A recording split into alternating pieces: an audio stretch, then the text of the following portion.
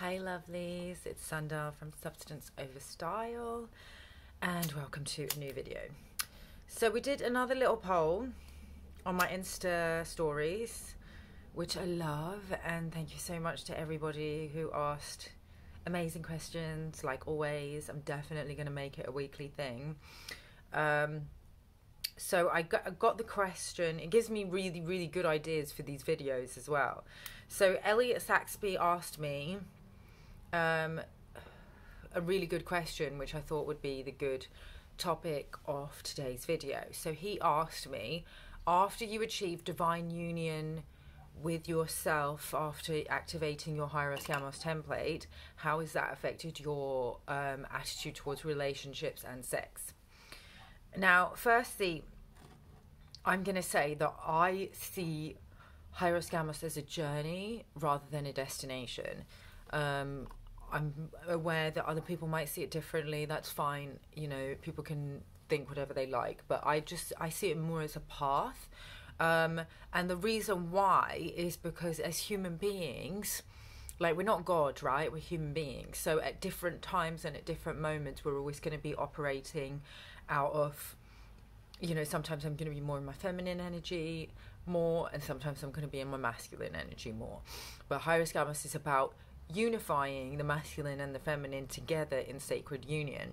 Now, you always ideally want to have the energy somewhat unified, so that even if you are operating more in your feminine energy, you still have your masculine energy in place as the structure or the architecture that holds your feminine up. If you don't have that in place, then your feminine energy is going to be in wounded feminine energy. So she's not going to feel safe. She's not going to even if she's feeling her emotions, right? She's in her emotions, she's in her feelings. She's not going to have the courage, because that's a masculine principle, to speak her truth and ask for her needs to be met and honored. She's just going to have an emotional meltdown and maybe like a tantrum or whatever. That's more of like the wounded feminine. Same with if you're in your masculine energy. Like if a man or even a woman is in their masculine energy, if they don't have the feminine embodied and in place to direct the masculine in the right direction, to steer the masculine in the right direction, because the feminine is the oracle, right? She is the conscience. She's the principle of care, so she will direct the masculine into the right direction because she indicates what we should be caring about. If that's not in the right place and the masculine, he doesn't know which direction to go in, he's completely directionless, he has no honor, he has no integrity, he has no moral compass. So both of them do need to be integrated. So yeah, I would say that I'm had to hydrate. Yeah, so I have activated the hierogamic template.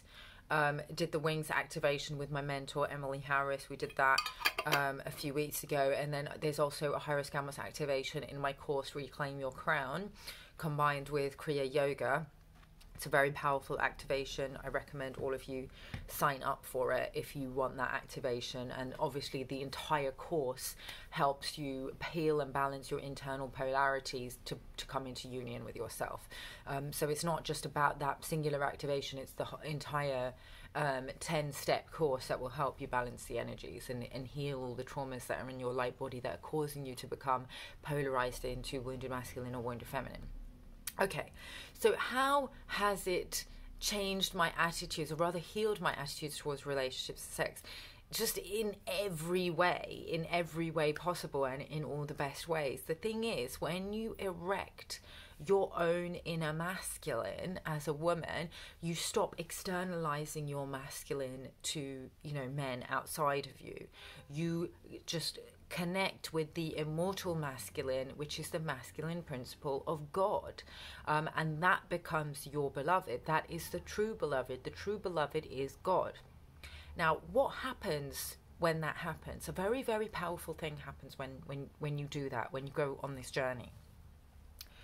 When you become in communion with God, with the masculine principle of God, and he covers you, he protects you, he is your provision, he is your support, you start to resonate at that frequency of the king, the higher king, the immortal masculine. any man that wants to meet you in union, who wants to be your beloved, who wants to be your partner, has to meet you there. He has to meet you at that higher level. So you're no longer playing with the lower masculine. He cannot get to you. He cannot touch you. He is no longer a match for where you are at now. You're now here. You don't even find him attractive anymore. This is the thing.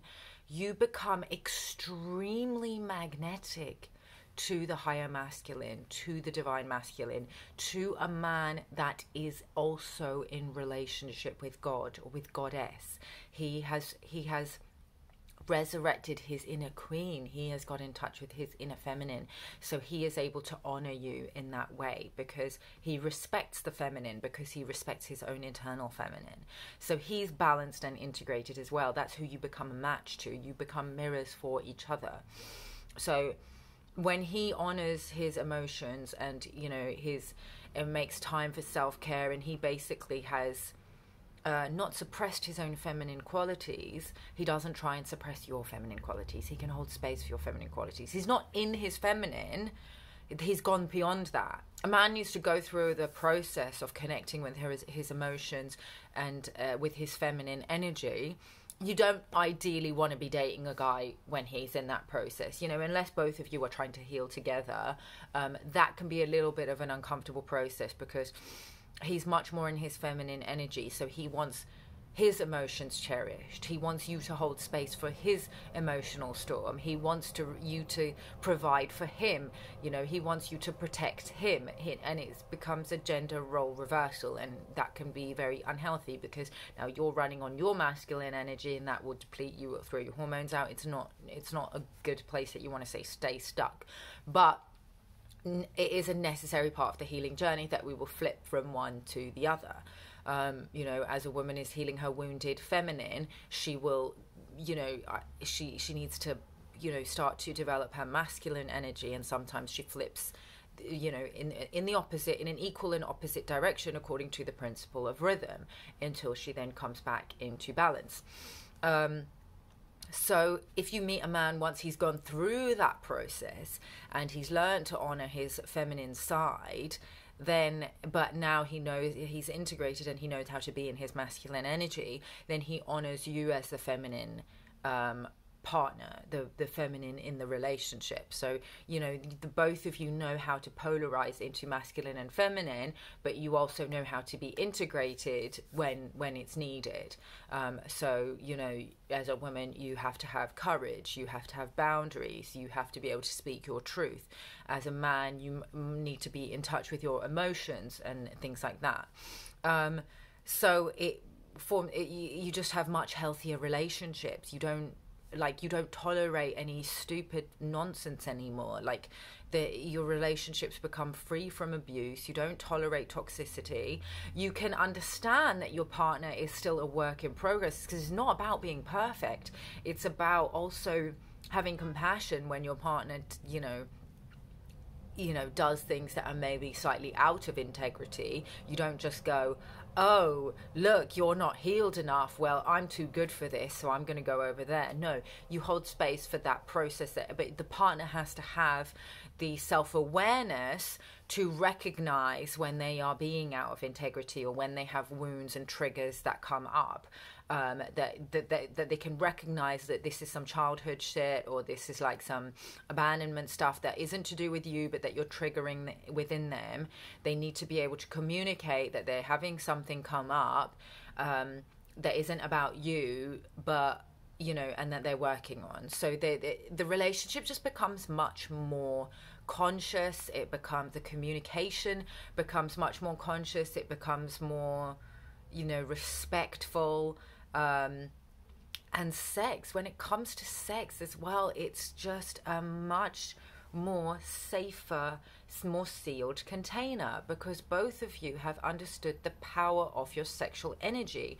Your sexual energy is what connects you to the immortal, to the divine, to God, and it needs to flow upwards. So you're not leaking it out everywhere. You're not sharing it with people that don't match that same frequency that you're on. So, you know, when you're in union with God, you're only going to share your sexual energy with your beloved, with somebody that you genuinely love, because you know that sexual energy is divine energy, is Kundalini energy.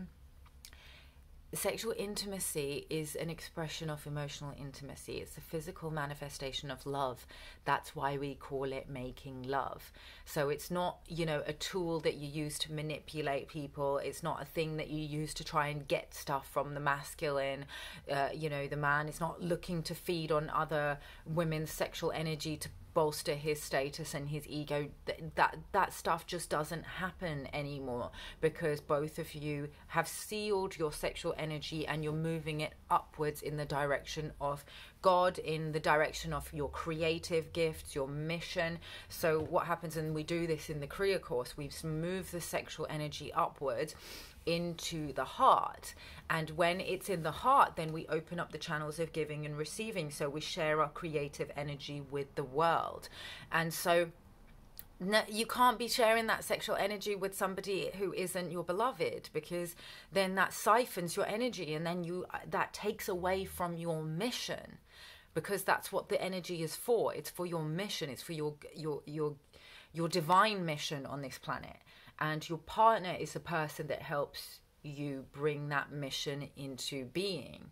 The masculine and feminine in union is the most powerful manifestation template, okay? Because it's about, you know, visualizing what you want to create in the world, the creativity, which is the sexual energy, which is a feminine, the Shakti energy, and then action in the world, which is the divine masculine principle. So she steers, and then he puts things into action, and this happens not within each partner, but also within the unit, the couple. So that is that's the staff and rod union.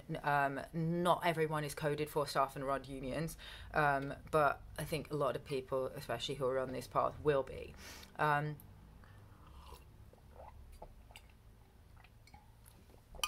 So yeah, it changes everything. Yeah, so I invite you to join the program, Reclaim Your Crown. I'll be announcing on Instagram when it has launched.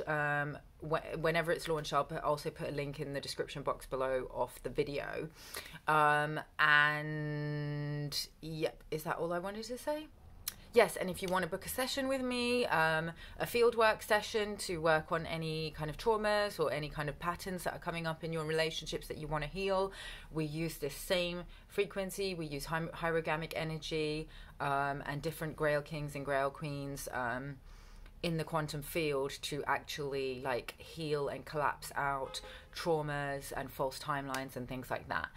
So if you're interested in that, then you can book a session with me. You can message me on Instagram.